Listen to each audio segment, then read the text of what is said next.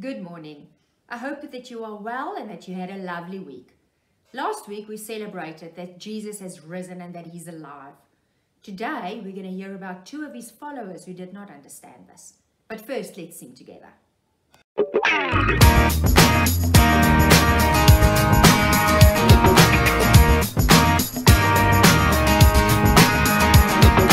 One, two, three, Jesus is alive.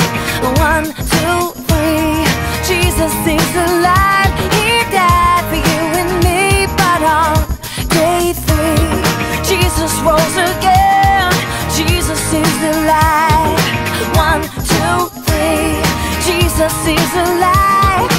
One, two, three, Jesus is alive. He died for you and me, but on day three, Jesus rose again. Jesus is alive. God loved the world, so he gave his son. Jesus is our friend. He loves everyone.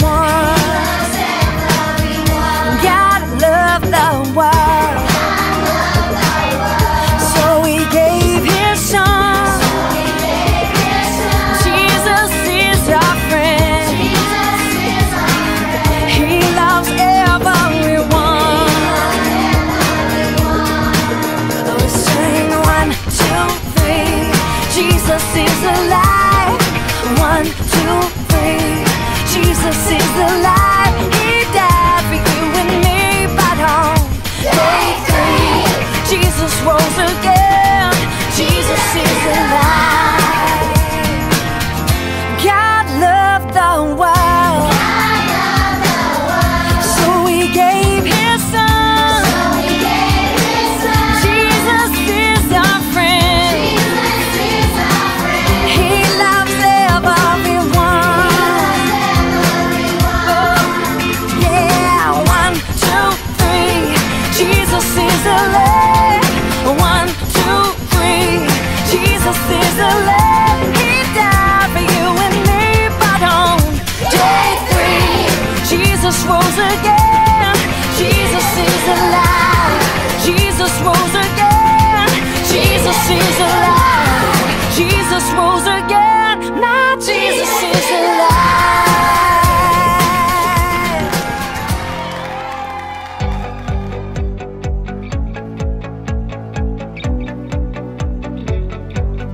Love so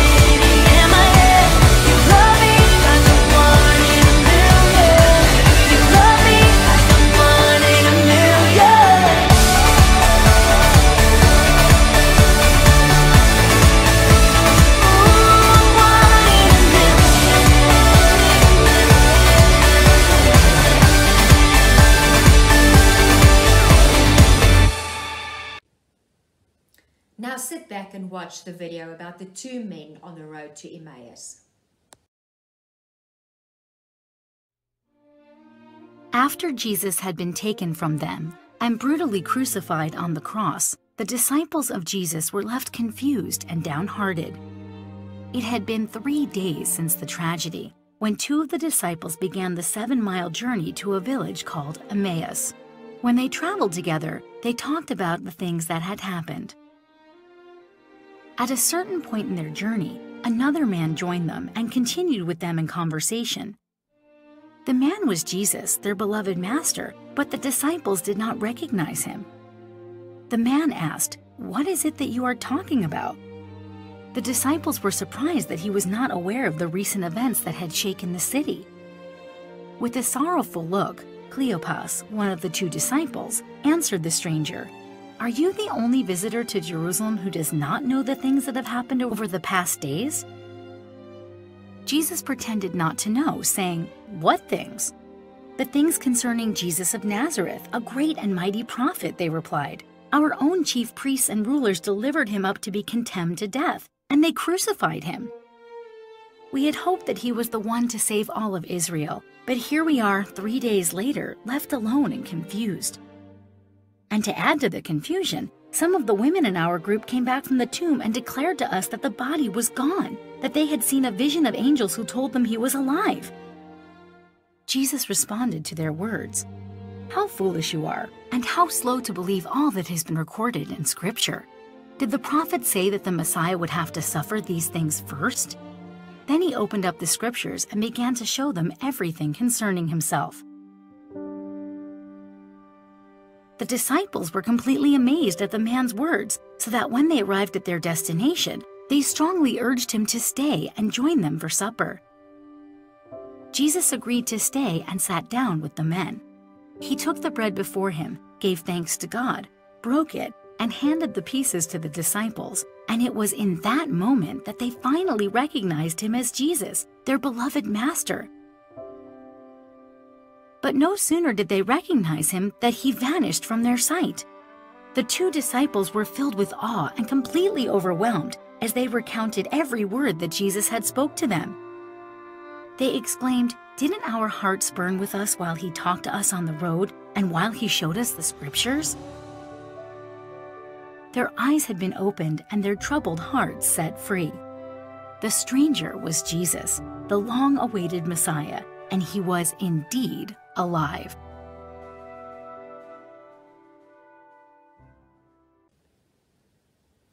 It might be easy for us to think that his followers should have known that it was Jesus.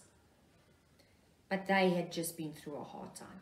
They knew that Jesus had been crucified, so he would not have been their first guess as to who they were talking to on that road. Jesus had to open their eyes to see that it was him. And in the same way, Jesus needs to open our eyes and the eyes of all the people in the world to know that he is alive and that he is our Savior. Let's pray. God, thank you that Jesus died for our sins. Not only did he die, but he defeated death and rose again. Thank you that Jesus is alive and reaching out to us, that he wants to teach us and guide us. Open our eyes because we want to see Jesus. In Jesus' name we pray. Amen. We are going to sing one more song and then you can do the activities that is attached to this lesson.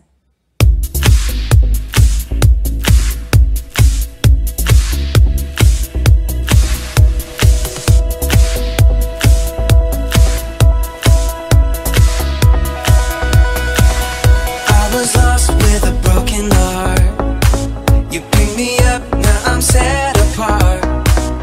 From the ash I am born again, forever safe in the Savior's hands. You were more than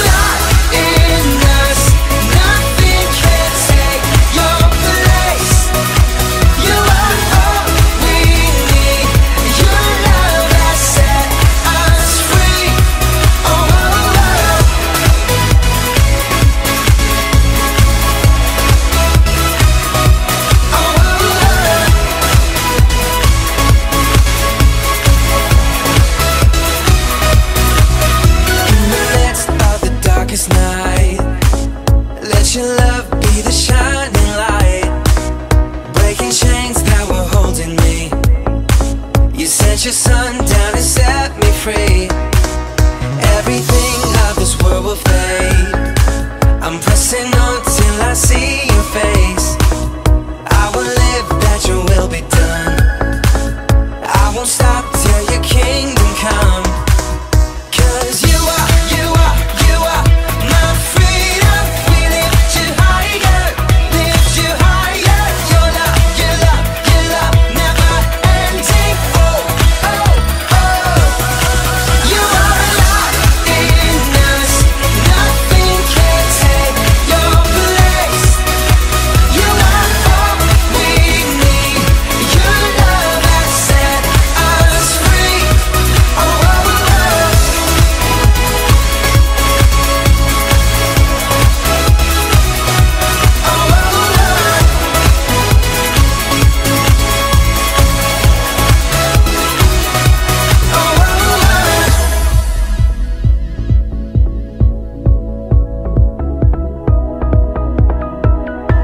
You are my freedom. We lift you higher. You are my freedom. We lift you higher, lift you higher. Your love, your love, your love, never ending. Oh, oh, oh. You are alive in us. Nothing can take your place. You are all we need. Your love has set us free. You are alive in us. Nothing can take your place. You are all we need. Your love has set us free. Oh, oh, oh.